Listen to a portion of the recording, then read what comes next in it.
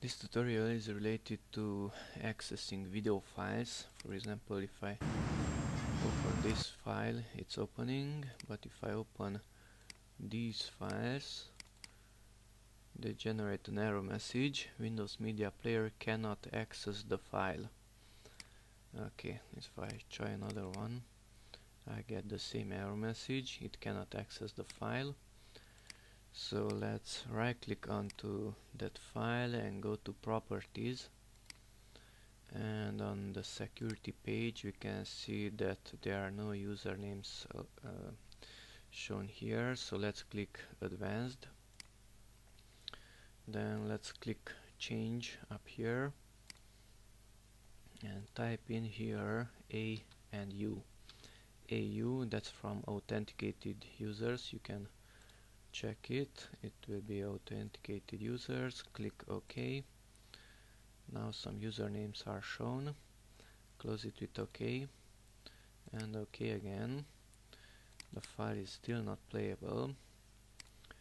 The same error message is back. So let's right click onto the video file again, properties again, and up here at security now we have some usernames.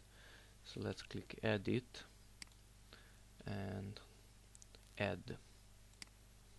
Now type in AU again, A and U, click OK, and authenticated users will show up. We can check full control for authenticated users and close the windows with OK.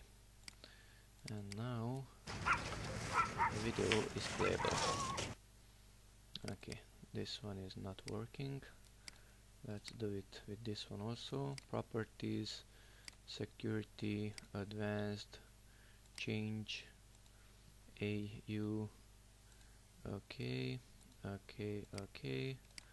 Open it once more, properties, security, edit, add, AU, OK, full control, OK, OK. And it's working. Let's try with this one. Play. It's generating the error message. Properties, security, advanced, change, AU. Okay. Let's try to add AU here. Add. It won't let us. Okay. So let's close it. Okay, okay. Open it once more. Properties, security, edit, add, AU. Okay, full control. Okay, okay. Voila. That's it. Thanks for watching and bye bye.